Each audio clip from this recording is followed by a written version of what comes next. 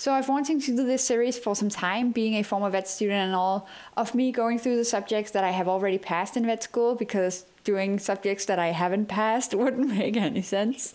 So I'm going over the stuff that I have passed just to freshen things up for myself, while also telling you guys about cool stuff about animals, right? So this is on a long time basis. It's not going to be video for video after this one, because one, I have other video ideas, and two, it can take a lot of time to research and refresh and understand these things again.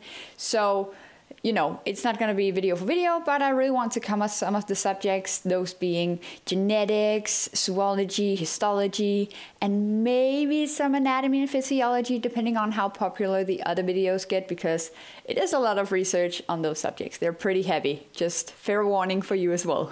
I also might split up some of the subjects, because covering a whole subject in one video can quickly make it a long one, and this is also split up, and yet it's this long. But I thought about starting out with zoology, because zoology is also one of the subjects that we start out in the vet education. It is a good introduction to anatomy and animals overall, and we also get to learn about some different animals before having 5 years of just mammals, you know, dogs, cats, cattle, all of this.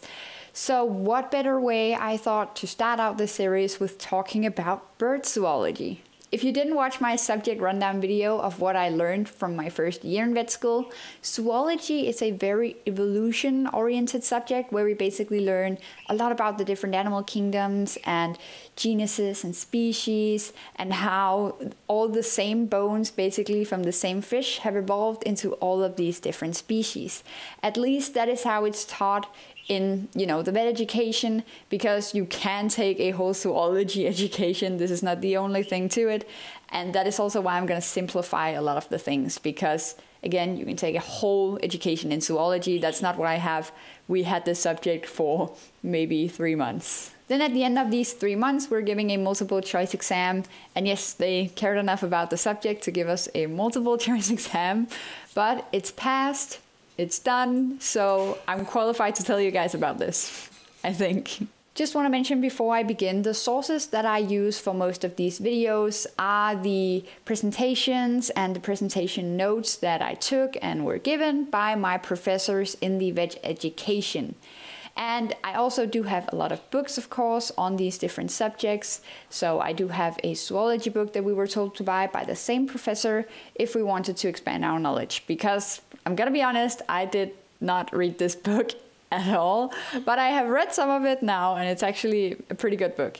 So those are my sources, just for those that are curious and want to know where this information is coming from. So let's just start at the very beginning, because many of you might know that birds are the closest relatives that we have to dinosaurs in the modern animal kingdom.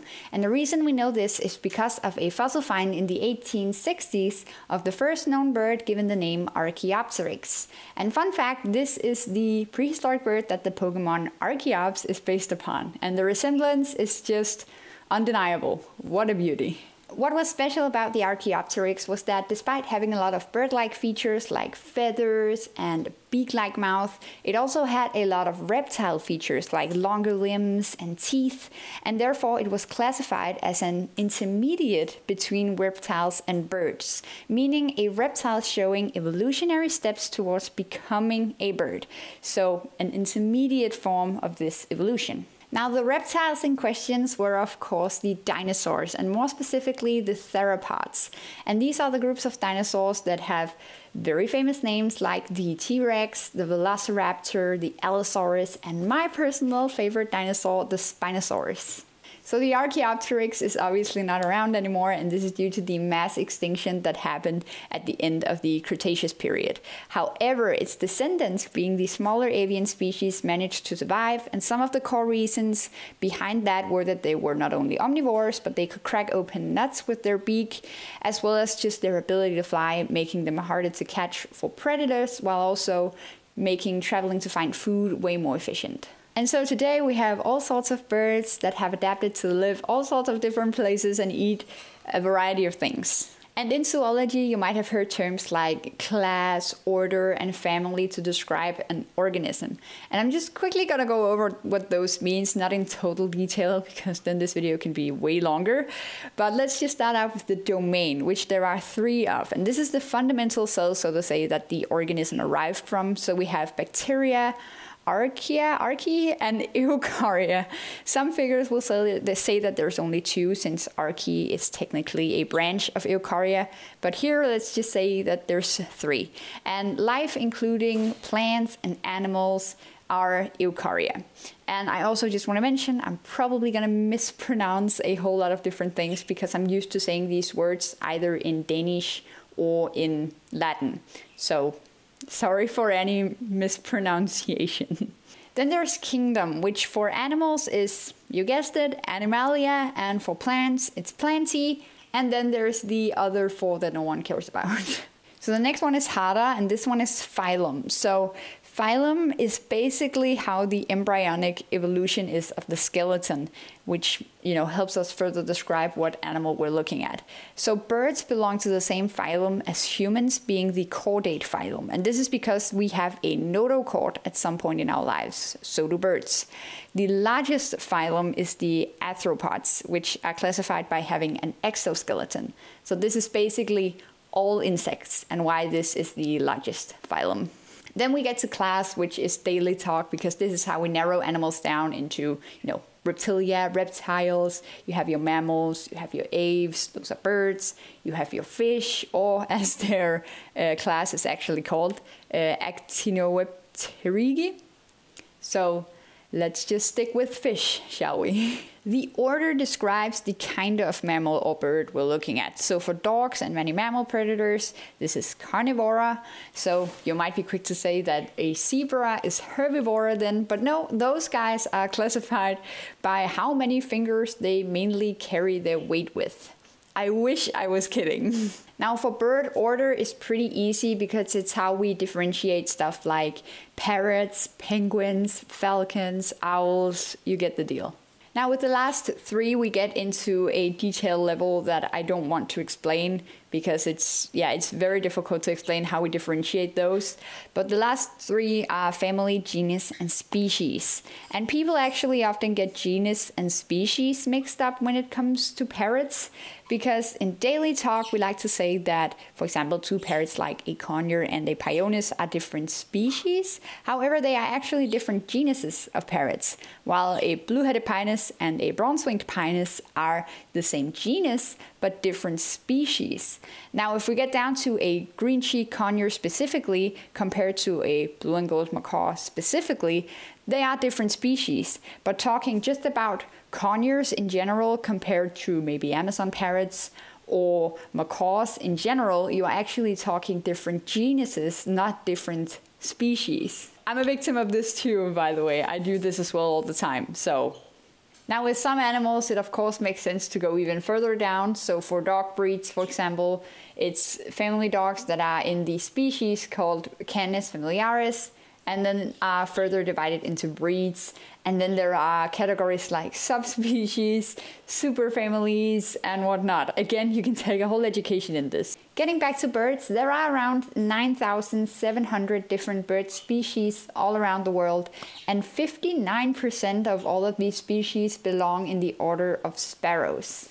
But what even is or classifies something as being a bird then? And no, it's not as simple as saying they can fly, because there are such a thing as a flightless bird, like penguins and ostriches. And also, bats can fly, but bats are mammals. And fun fact, they are actually the only mammals to do so. For something to be classified as a bird, it has more so to do with how they are anatomically built. So for something to be a bird, it would need mainly 3 things, being feathers, a beak, and talons. But furthermore, and this goes for most birds, birds are endothermic like mammals with a body temperature of around 40 to 42 degrees Celsius. So they are a bit warmer than us humans, and also have divided heart chambers, giving them double blood circulation, but more on this later. And they reproduce via eggs with an amniotic sac, Lastly, their ventilation system is built around multiple air sacs. Again, I'll get into this later, but this is what classifies something as being a bird or belonging in the class of aves. And all birds will have these features, so let's go over them more in detail. Let's just start out with how feathers work, and this is where I'm going to give you the first two anatomical terms, which are dermis and epidermis. And you might have heard these before. So epidermis is the outermost layer of your skin, while dermis is the next layer that houses the blood cells, nerve endings, and more, of course. You get the idea. So to say it in technical terms, feathers are an epidermal formation of keratin that's established as a skin wart, and this skin wart will later become a feather bud. Now, while the feather is then developing, it is supplied with blood from the dermis layer of the skin. And you might have heard the terms blood feather and pin feather before, but what do they mean exactly? Let me try and explain that. When a bird is molting, it basically means that it is replacing all of its feathers. And as I mentioned, feather starts out as just a little skin wart of keratin that is then supplied with blood from the dermis. Now, while the feather grows, it later becomes what is referred to as a pin feather. But while also being a pin feather, it is a blood feather in the beginning because it is still supplied by blood from the dermis. So should this pin feather get damaged, the bird will start to bleed. However, as the pin feather starts to grow, the blood supply will only be at the base of the shaft, while the rest of the feather will be encased in a waxy coating coming from the shaft. And when the feather is done, there will no longer be a blood supply, and it will just be left as a pin feather. Now, in order for this pin feather to then become an actual feather, the bird needs to remove the wax. And this is what they do during preening. They are removing the wax from their tiny pin feathers, freeing the feather, so to say. And it is also what they want our help with whenever they tilt their head or tilt their head to their pack mates. It is to remove the wax layer and free their feather from their heads, because they can't do that on their own. So when fully formed, feathers are what we like to call a dead structure, and this is because they don't have a blood supply anymore. They just stand as is. I just want to mention that while you should never ever clip your bird, this is however why that even a bird that has been clipped will mold out new feathers, because no matter what happens to the feather structure down here, it doesn't affect what is happening up at the bird's skin and the establishment of a new feather. When and how often birds molt really depends on what order of birds we're talking about.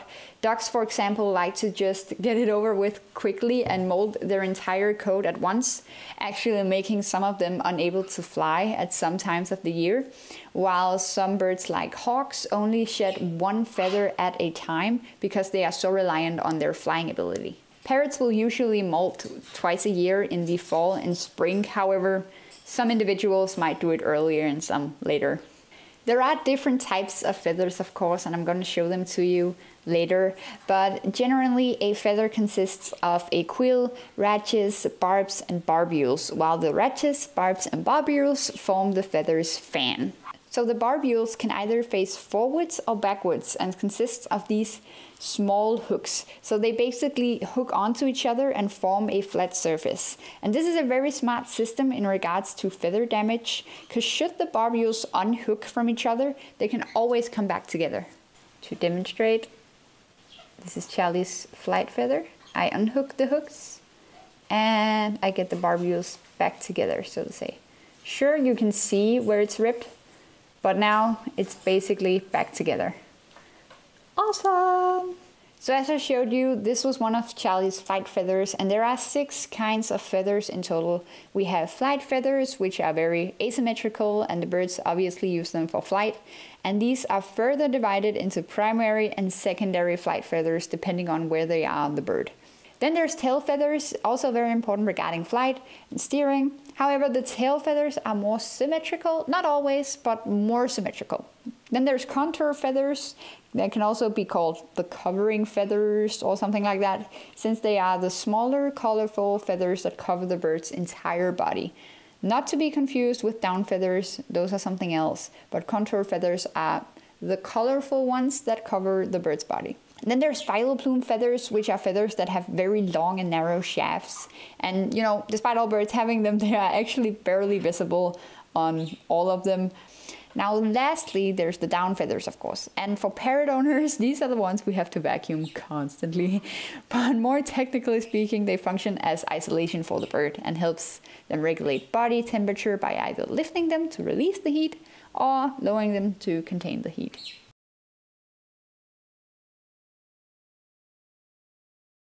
Now, as humans, we can sweat, and that is actually because we have glands at the dermis layer of our skin. However, birds actually have absolutely no glands in their skin. The only gland that a bird has is the uropygial gland, or oil gland, or scent gland, preening gland. This guy has many names. But because birds have very little skin exposure, they need help producing vitamin D. And this is where the wax from the uropygial gland does its magic, since it contains vitamin D precursors, meaning that when exposed to sunlight, they are transformed into vitamin D. So when a bird is preening, it goes to the gland and then distributes this wax from the gland to the feathers, giving all sorts of benefits like the feathers becoming waterproof and also catalyzing this vitamin D production. I have no idea how to do this transition, so let's just talk about the bird skeleton.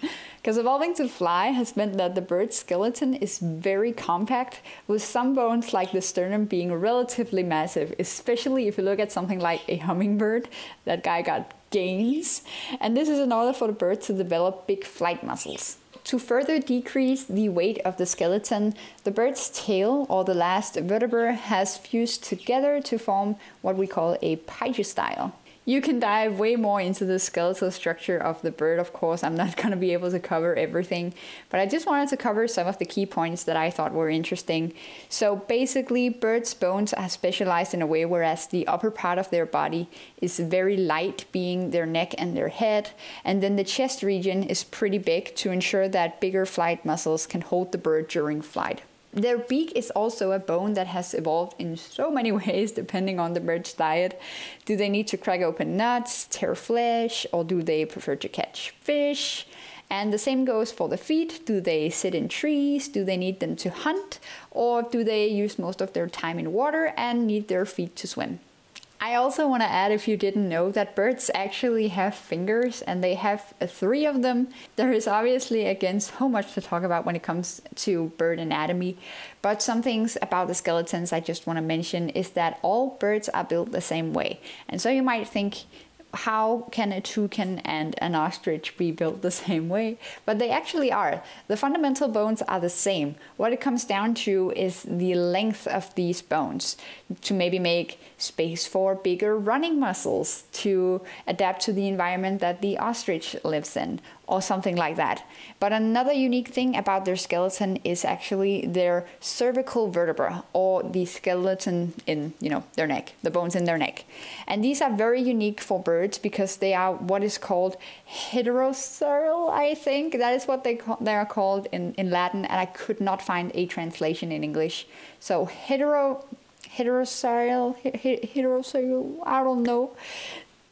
We'll go with that, but it basically means that the neck is able to move both up and down and from side to side, and this is why a bird can reach almost anywhere in its body except the head, and it's very unique for birds. Now I'm not going to dive into diet for obvious reasons, but I still want to talk about the GI tract. Birds have a very high metabolism and therefore also digests food extremely quickly.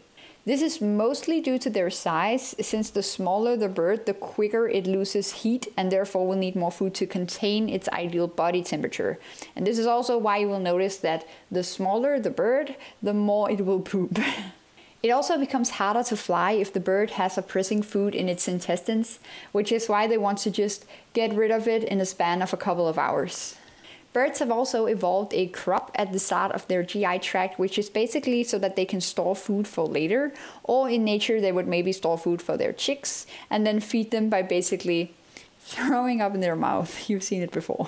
When the bird actually wants to eat something, the food will first arrive to what is called the proventriculus. And this is where the bird's digestive enzymes and acids are ready for, yeah, you guessed it, digestion.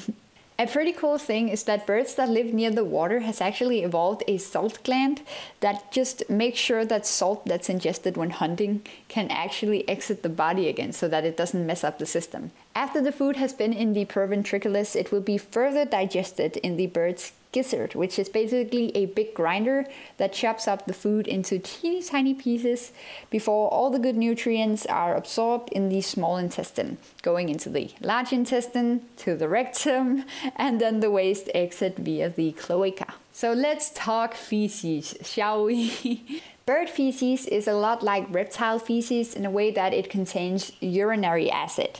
And it is this thicker white substance that surrounds the actual poop whenever you see a bird poop. That's urinary acid. The idea behind this mechanism of just getting urinary acid out with your feces is that the urinary acid is produced by the kidneys and then don't need to be dissolved in water, thereby not only removing the bird's need for extra water, but also the urinary bladder altogether. So birds do not have a urinary bladder. And the reason behind this is that by removing the need for extra water and the need for a urinary bladder, the bird removes a lot of weight. So basically saves weight to make flying more efficient. Now all the bird's feces, including urinary acid and the actual poop, will exit through the cloaca. Cloaca, wagga wagga. So for male birds, this is also where the semen will secrete when mating, and females will also lay eggs via the cloaca. So when mating, it is cloaca to cloaca, and then the fun begins. Let's take a look at the female's ovaries, because while many other animals have a larger number of functional ovaries, the female bird only has one, meaning only one egg is being produced at a time, and it takes the bird around 24 hours to produce an egg. Now, the egg production process is pretty hard to explain without getting too technical, but trying to explain it as simple as possible, the ovum or the yolk, called the ovum in Latin, is released and then added egg white called albumin. Then it is covered in all the membranes the embryo needs basically to survive before it's covered by calcium in the uterus, resulting in the creation of the eggshell itself basically. Lastly, the egg is then added pigmentation, if the bird has maybe spotted eggs or green eggs, before again getting coated, this time with a sort of protein, and then laid. Now, I'm not going to talk about how the embryo then evolves because this video is already pretty long, but let me know if you want me to make videos on these individual topics, maybe diving more into something that I've talked about in this video, and then I'll see if my brain can handle it. But let's end by talking about more cool stuff inside the bird. Compared to their size, birds have relatively big hearts with a high frequency in order to always be ready to fly and get enough oxygen out to the muscles to do, the flying itself. Furthermore, bird blood cells actually contain a nucleus, just like reptiles and fish blood cells also do, which makes the cell itself able to live longer and overall just improves the bird's homeostasis. And homeostasis is a term that just translates to having a system in balance or having better stability of your overall system. The bird wants to keep its system in homeostasis. It wants to keep it stable. Now, birds' lungs do actually not move at all, but are instead connected to a whole system of air sacs. And there are 9 of these in total that basically moves for the lungs. The way it works is that these air sacs basically just hold the air for the lungs and starts by taking the air to the air sac that is located behind the lungs to make the air only enter the lungs from one way, being behind. And this enables them to have a continuous flow of air through the lungs. Remember, the lungs don't change volume. And this just results in way better oxygen exchange in the bronchi. So it's an extremely developed and effective system. This is also why birds are extremely good at flying at higher altitudes, because even though there isn't much oxygen in the air, the birds are just very good at utilizing the oxygen that is there by taking in a large volume of air, store it, and then really utilize the oxygen in that air. On top of this, of course, birds just inhale and exhale extremely quickly, having this constant flow in the lungs. I want to end off by just quickly going over the bird's senses. Again, if you want me to, I can talk about this in detail, but I just thought I would mention these things really quickly. Now, birds' sense in taste and smell are not very developed, but their eyesight, on the other hand, is where they really shine. If you think about it, birds like hawks, owls, and other predators need to be able to spot prey from a really far distance in order to hunt it down. And I couldn't find the correct translation, I think. I think it's tap cells, but it could also be cone cells. I found some translations saying. I'm gonna say tap cells because that's closest to what we call it.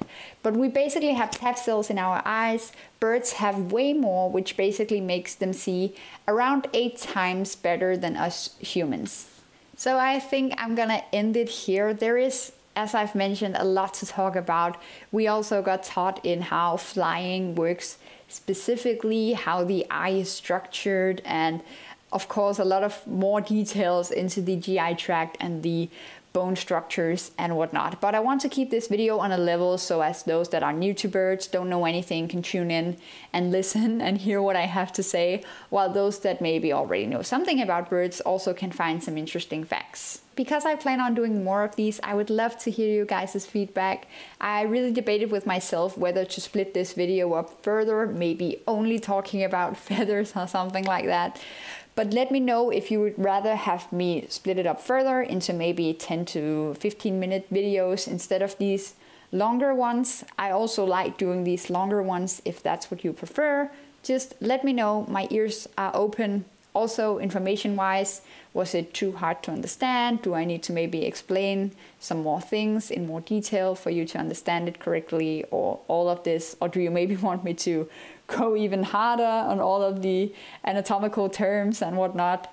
Let me know. I'm here for you guys at the end of the day, still doing what I like, but format and all of this we can always change. So, bye!